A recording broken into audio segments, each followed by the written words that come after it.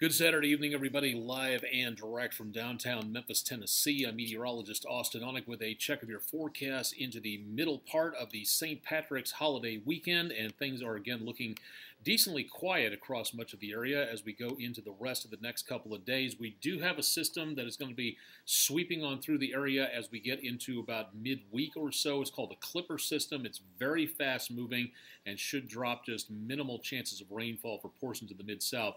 Unfortunately, there are also signs down the line that we may be looking for the possibility of even more rainfall coming our direction.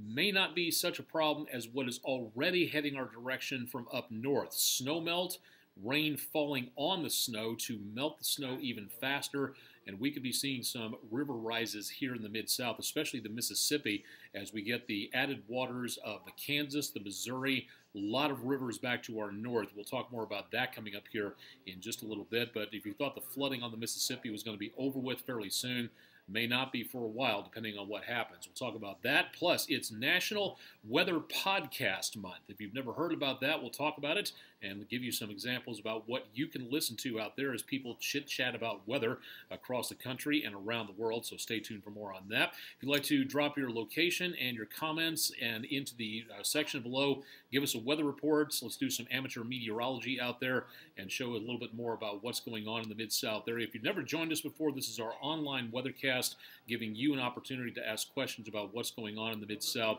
and beyond. We'll again keep you updated throughout the rest of the weekend. Check out the rest of the forecast scrolling through at the bottom of the page. And also, if you'd like to get even more details, go to this website address, WREG.com/weather, for more details about what's happening with the forecast out there. Speaking of which, let's take a quick peek at what's going on overnight. Mostly clear, a few clouds across the Mid-South, and that's really about it. Temperatures, again, by the time we hit about daybreak tomorrow morning, in the mid to upper 30s. Parts of the Mid-South could drop into the freezing area, so we could see the possibility of maybe some frost on the windshields in some parts of the viewing area. Not a lot, but it's still possible, and please remember to scrape the entire windshield clean. That whole periscope driving thing is not safe. Just don't do it, and just let's make certain everybody stays careful out there on the roadways. Wind should be light and should not be a problem into tomorrow. Temperatures today about a category below normal. No rainfall. That's a nice thing to tell people about. We're still about 6 inches ahead for the entire year.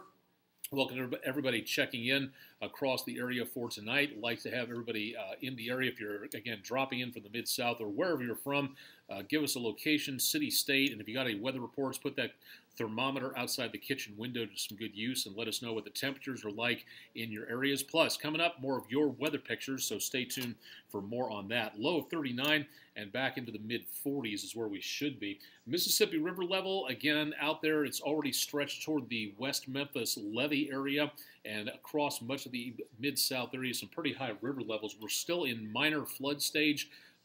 The moderate flood stage is at 40 feet. We were up there several days ago.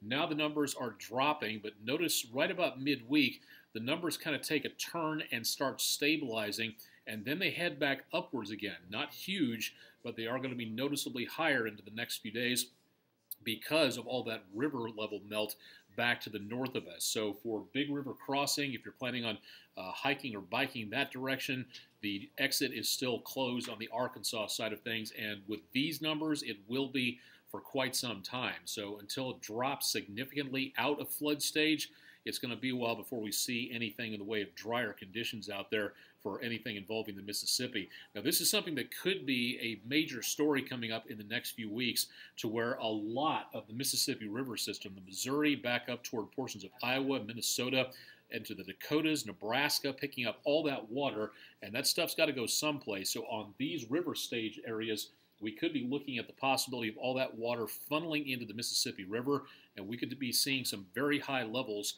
for the next several days, even weeks to come out there, with 40 gauges in major flooding at this point. Most of those are on the upper Missouri and into around portions of the Red River into the Dakotas. Again, all that water's got to drain back down toward the Gulf of Mexico, and we'll be waiting for that to happen here as we keep an eye on the levels close to Memphis. If you'd like to see more about these links, drop by our web section, again, WREG.com. We've got information there on what's going on with the rivers in the next few days. Rhodes College, beautiful sunset for tonight, but otherwise not bad as we go throughout the rest of the evening hours with temperatures again back into the mid to upper 40s to lower 50s. View from the Hilton East Memphis camera. Again, a very clear view out there with just a few clouds and a few leftover jet contrails drifting on through. Storm Tracker 3S radar at 10 past 8 o'clock is looking completely and totally clean sweep out there for tonight. Donnie Richmond, 52 in Byhalia. Thank you very much for that weather report. My lovely wife, Melissa Onek, joining us, and a very happy 13th anniversary to her and myself. So, yeah, very looking forward to more 13-plus years, and thank you very much for everything, all the adventures along the way there. Willie Standback, 51 degrees, North Haven, Tennessee, right above Memphis. Thank you very much for that one. And Melissa, thank you very much for getting the coffee ready tomorrow. I'm definitely going to need it with this schedule out there. Storm Tracker 3S radar, again, nothing in the way of any precipitation out there. We've got, again, some very quiet conditions and very dry air dropping in from the north, so we don't have much of anything to worry about in the way of rain now. Next several days, well, we'll talk more about that coming up here in just a little bit. Rest of the area, again, not really seeing all that much. A few clouds thickest around northern Mississippi, southern Arkansas as the moisture stays down to our south.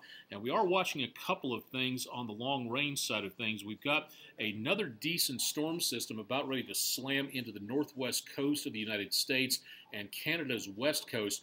Beyond that, way out past and just off the Japanese coast, there's a storm system that is almost hurricane strength, and it looks like that one back that way is going to be avoiding the Hawaiian Islands. But in the next week or two, if you're heading anywhere towards, say, Canada, Alaska, or northwestern United States, you may want to watch out for that storm system because that thing could be packing a pretty decent punch out there. So keep it tuned to News Channel 3, and we'll keep you advised on that for right now. As that next storm system comes our way. Decently cool across the Mid-South. Temperatures back in the mid to upper 40s, and we'll be slowly dropping into the rest of the afternoon, rest of the evening tonight.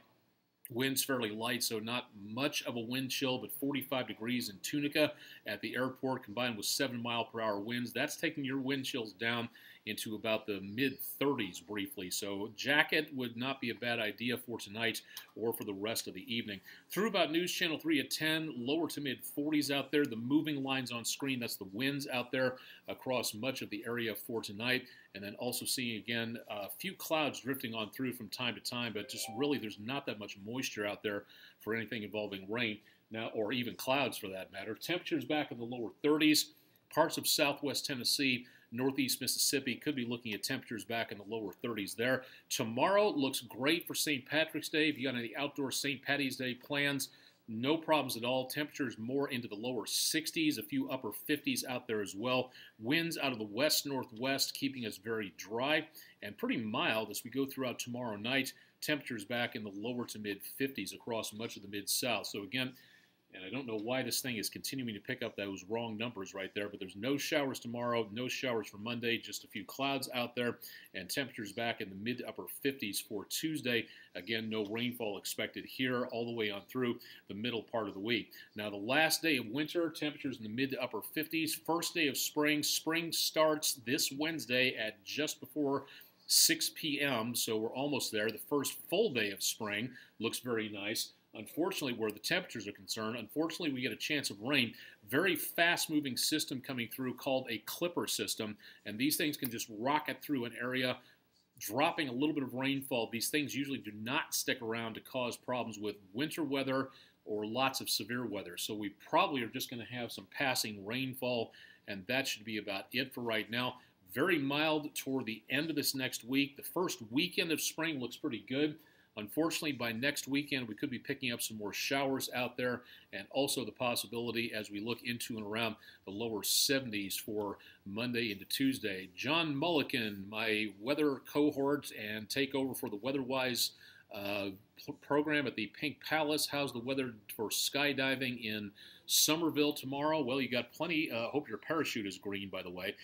Temperatures back around 60 and plenty of sunshine out there, so we do have, again, some relatively good conditions, and winds out of the west-northwest about 5 to 10 miles per hour, so hopefully that won't move you too far off target as you follow the force of gravity. And again, you're more a braver man than I am on stuff like that. So good luck with the skydiving if that's what you're going to be doing out there. So thank you very much.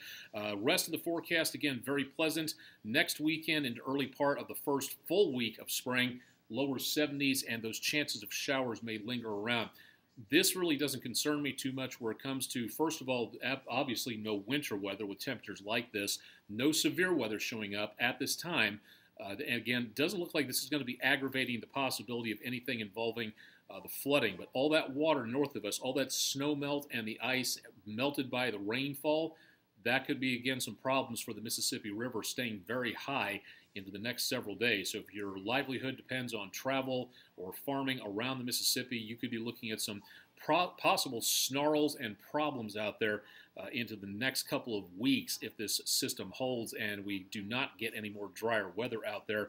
And hopefully, again, cross your fingers, we're going to be seeing, again, less of anything in the way of snow or rain to add to that problem. So good news on that. Joyce Johnson Berry, 49.1 in Crenshaw, Mississippi. Thank you very much for that one. Willie E. Standback, yes, springtime finally getting back around the corner here. Only a few more days to get there. John David King, good weekend to get out. Yes, a lot of people at the car wash and getting out into the park, going across Big River Crossing, so good opportunity to see more there. This is National Weather Podcast Month. And in other news, there is such a thing as National Weather Podcast Month. I didn't even know about this until just about a few weeks ago. But if you'd like to check out a whole bunch of different podcasts, there's tons of them out there. Weather Brains with meteorologist James Spann is a very good one to go to. Tons of others out there about storm chasing, about climate change, about all kinds of stuff. And don't forget to download or listen to our own Tornado Alert Emotional Terror as Tim and Jim tell you about life in front of the camera when severe weather happens. So again, a good opportunity to learn more about the different podcasts that are out there. And hopefully we'll be bringing you more information on different podcasts and topics as we go throughout the next several weeks and months. So keep it tuned to News Channel 3, and we'll keep you advised on that. Rest of the day today and over the next several days, hopefully getting some good pictures in here, like Kay McPherson from Hardeman County on Tuesday. Nice view of sunrise with, again, some of those clouds drifting on through and blocking out just a little bit of the sunshine there. Donnell Peterson from last week, picking up a very nice view of a fading jet contrail against a very nicely sunlit or sunrise sky. We didn't quite get the location or description on this, but thank you to Donnell Peterson for that donation there. Edith Billings-Mann, Friday sunset from around Woodstock, Tennessee. Thank you very much for a beautiful picture there through the trees, and also a beautiful view this morning from Lisa A. Seaberg Freeman. A beautiful view of sunrise early Saturday from Senatobia, Mississippi, with those nice colors being seen out there from early in the morning hours. If you've got weather pictures, please send them to me. Tweet them, put them on Facebook, link to me on Instagram. Would love to have your pictures out there so we can show them just like we did right now, and on News Channel 3's weathercast if at all possible when we have time. So please send them along to me at whatever you can. Also, don't forget you can send them to me by email at austen.onek@WREG.com. For more information on that, just find me on the web and I'll be out there someplace. Catch my forecast on Country 92.5 and Oldies 102.3 throughout the rest of the weekend on the East Arkansas Broadcast Network stations. Coming up in a little bit less than half an hour, we'll be taking a look at weather where the troops are. If you have friends or loved ones serving overseas, kind of like in Afghanistan, we'll give you an idea as to what it looks like over there. 34 and clear in Kabul, 46, partly cloudy in Kandahar. Rain this morning around Herat, not seeing anything there. Clear skies, 47, and Faizabad, 43, with partly cloudy skies. Our little way of saying thank you very much to everybody who wears the uniform of their country for doing what they do, and also to those on the home front who like to keep track of what the weather is going on over there. We can't feature everybody, and of course we don't like hyper-localize on things. We don't do anything top secret. All of this is publicly available information. It's our little way of saying thank you. So again, tune in for more of that. I'll have more details on weather where the troops are coming up at about 8:45 on my Periscope, Twitter, and my Facebook page. So stay tuned for more there. All right, one more check of the forecast before we wrap things up. Again, for tonight, looking again at some chilly conditions by tomorrow morning. Mostly clear, few clouds here and there, but that's going to be about it. And temperatures, again, brisk as you get up for church or Sunday school or wherever you're going tomorrow morning, about in the mid to upper 30s. A few frosty lower 30s out there, so get ready again to scrape the windshield in some parts of the Mid-South. And again, might want to bundle up by just a little bit because we're talking about some pretty chilly numbers across much of the area. That'll do it for this edition of News Channel 3's exclusive video weather blog, Weather Overtime, at just about 21 minutes past 8 o'clock on Saturday night. We'll have more again coming up on our podcast at 8:45. I'll have more on News Channel 3 at 10, and of course I'll have more coming up on Daybreak that starts at 6 a.m. Central Daylight Time with myself and Nina Harrelson in the anchor seat, so stay tuned for more there. And of course, if you got weather pictures out there, tweet them, email them, let me know what you got out there, and keep up to date with the forecast with News Channel 3 online or on air, and we'll keep you informed. That'll do it for tonight. Thanks for joining us. Have a safe weekend, and tune in for more with News Channel 3 throughout the rest of the weekend.